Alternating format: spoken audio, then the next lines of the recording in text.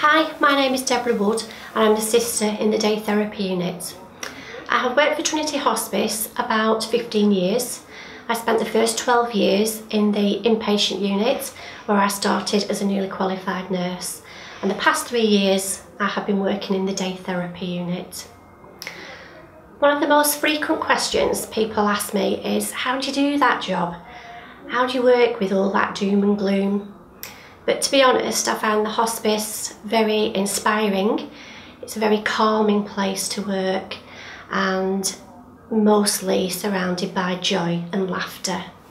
Day therapy unit is a 16-week programme which invites palliative patients for 16 sessions to come and join in a group of people in similar situations to themselves. It is a unique experience, and these patients learn from each other and begin to accept their diagnosis and prognosis. And from this we can use it as a baseline to improve patients' confidence and self-esteem.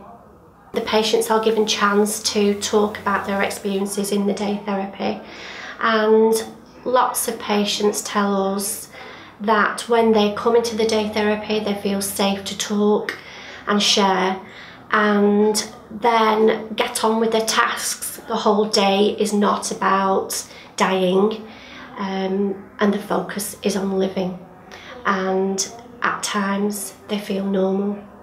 How wonderful is that?